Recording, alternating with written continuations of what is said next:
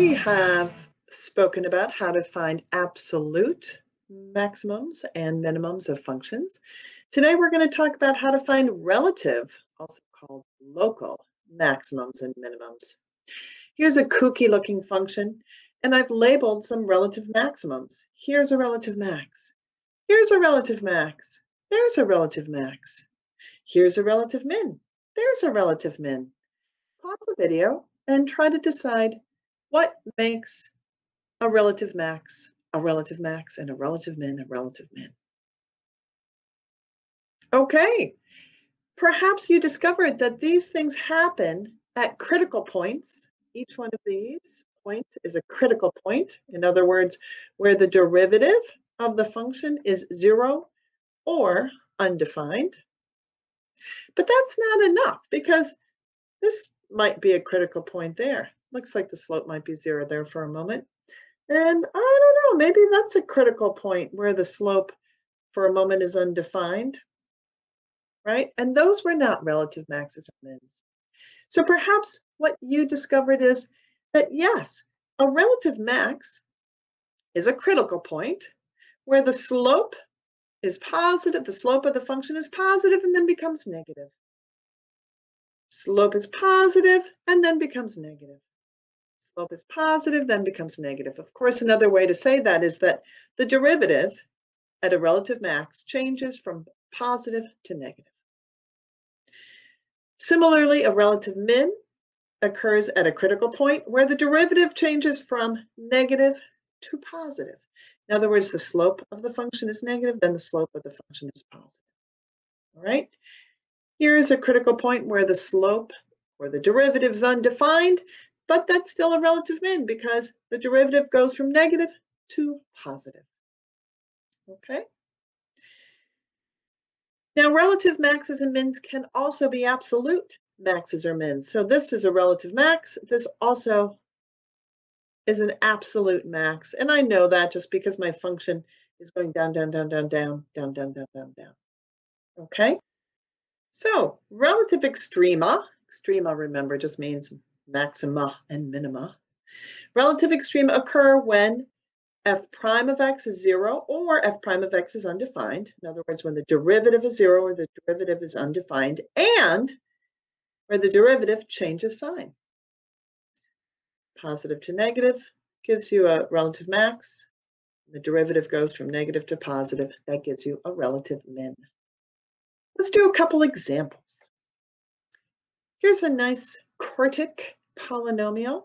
Let's find any relative maximums and minimums, shall we? Well, we know that relative maximums and minimums happen at critical points. So let's find critical points. Let's see where this derivative equals 0 or where it's undefined. Well, I know that the derivative of polynomials is always defined, right? I'm not going to have any cusps or any issues here. So I'm just going to take the derivative and set it equal to 0. I'm going to factor out a GCF. And it looks like I have a critical point at 0 and a critical point at -3. Do I know that these are relative mins and maxes? No. All I know is that those are critical points. It's just a place where the derivative of this function is 0. So what I'm going to do is I'm going to make a little number line, and I'm going to do some analysis of the derivative or the slope of this function on either side of these interesting points. So I'm going to put my -3 there and my 0. These are my critical points. I know that my derivative is 0 here. And then I'm just going to plug in some points into the derivative to see what the sign of my derivative is. So let's plug in a number that's smaller than -3. Well, -4 is smaller. Let's come up with a number between -3 and 0. I don't know, -1 seems good. And let's pick a number that's bigger than 0. I don't know, it can be anything. How about 1? So these are just test values, so I can see if my function has a negative slope or a positive slope. So let's go ahead and put -4 into my derivative. I'm going to use my factored form because that just makes life easier for me, um, plugging in a -4. So here I go. I'm going to put in 4 times -4 squared times -4 plus 3. -4 squared, that's positive. Something positive times 4 is positive. Positive. -4 plus 3, that's negative. That's going to give me something negative. I don't really care what the slope is. I just want to know if the slope is positive or negative. Let's plug in a -1 into my derivative. All right, that's going to be 4 times -1 squared. So far I have something positive, times -1 plus 3. That gives me a positive outcome. So far I have a negative slope, a zero slope, a positive slope. Now let's plug in 1 into my derivative. 4 times 1 squared, so far positive, times still positive.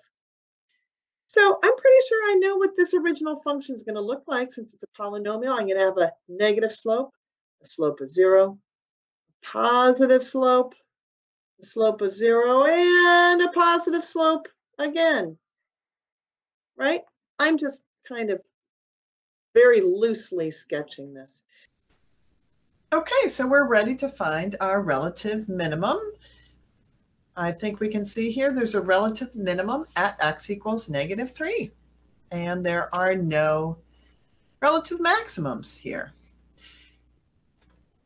Just an aside, if I had asked you to find an absolute minimum, I think you have enough information here to realize that you also have an absolute minimum at -3.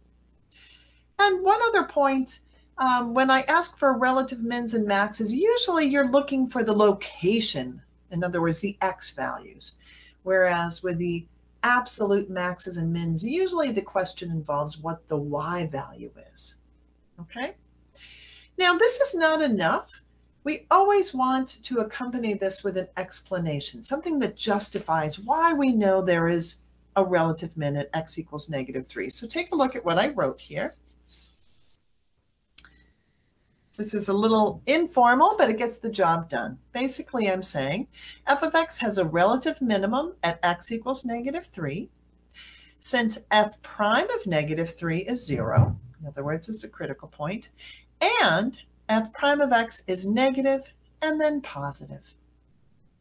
That justifies why you know you have a relative minimum at x equals -3. You have a negative slope and then a positive slope. In other words, the derivative is negative and then positive. Let's look at another example. Let's look at g of x. Okay, we might have some interesting derivatives here since this is not a polynomial anymore. Let's just take the derivative, and again, I'm taking the derivative because I want to find the critical points. As I take the derivative, don't forget the chain rule. So I just did the derivative of the outside times the derivative of the inside. I'm going to set this equal to 0. And again, whenever I have a negative exponent, I sometimes like putting that in the denominator when I'm doing algebra. It just makes things a little easier. Let's see, the 3 is down in the denominator. That's a 4x in the numerator. I'm going to set that equal to 0. And not only that, but I also want to look at the denominator and say, hey, not only do critical points happen when the derivative equals 0, but critical points happen at the x values that make the derivative undefined. So what x values will give me a 0 in the denominator?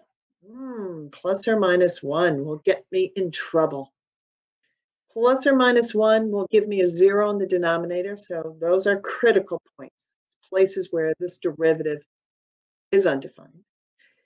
And as a whole, a value of 0 for x will make this function 0. Stop the video and see if that makes sense. You could, if you want to do some algebra, just do cross multiplication. You end up with 4x equals 0, so x equals 0. Okay, I have 3 critical points. And let's see if any of these are relative maxes and mins. So I'm going to make my little number line. It's always good to label this number line because you're finding the values of the derivative. So here, -1, 0, 1. All right, let's pick some values in between. I'm going to pick a -2 to test. Let's pick -1/2 in between -1 and 0. Let's pick 1/2 in between 0 and 1. And let's pick 2. And again, let me just label my critical points.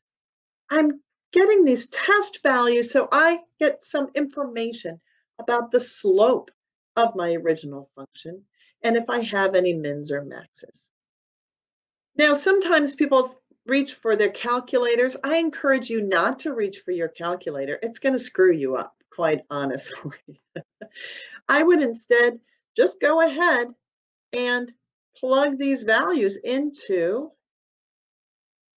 your derivative and you don't need to find values, you just need to know positive or negative. So if I'm plugging in -2 in for my x, the denominator is going to be 3. 3 times the cube root of 3, that's something positive. The numerator, 4 times -2, that's negative. A negative divided by a positive is a negative. So I have a negative slope. All right, here I have an undefined slope, okay? -1/2, again, just think about what that's going to give you. 1/2 squared, -1/2 squared is 1/4. 1/4 minus 1 is something negative. The cubed root of something negative is negative. The top is 4 times -1/2. That's a negative divided by a negative. That's going to give you a positive. I'm doing this kind of quickly, so take your time and try to do it on your own. Okay, then I'm at my critical point where my slope is 0. Okay, let's plug in 1/2. 1/2 squared, that's 1/4. Okay, I have a negative in the denominator. The numerator is positive. Ooh, a positive divided by a negative. That's going to give me a negative derivative. And let's plug in 2. I don't know why I'm starting with the denominators, but I am. 2 squared, 4. That's going to be something positive in the denominator. Positive. All right. Okay, so I have a function here that has a negative slope, then a positive slope, then a negative slope, then a positive slope. If I wanted to come up with a sketch, I could probably guess what this is going to look like because I know these slopes are undefined, but you don't have to come up with a sketch, but let's just do that for now. I'm thinking I'm going to have a cusp and a nice round, woo, and then a cusp, something like that, right? But at any event, this is definitely a relative minimum at x equals -1. This right here is a relative max at x equals 0. And this right here is a relative min at x equals 1. Okay? Now, you didn't have to sketch this, but what I would ask you to do to finish this problem, as we did before, is to now write a sentence and justify your findings. So what I would say here is g of x has a relative min at x equals -1 and at x equals 1, since g prime of x is undefined and g prime of x is negative and then positive. Now there's a more formal way to write this, but this is fine for now. Okay? So I have a relative min at -1 because g prime of x was negative and then positive. I also have a relative min at x equals 1 because my derivative was negative and then positive. G of x has a relative max at x equals 0, since g prime of 0 equals 0, and g prime of x changes from positive to negative. Okay? Again, I'm being a little informal, but you get the idea here. And I think anybody reading this would be convinced that you found the relative mins and the relative maxes. They paved paradise, put up a parking lot with a pink hotel.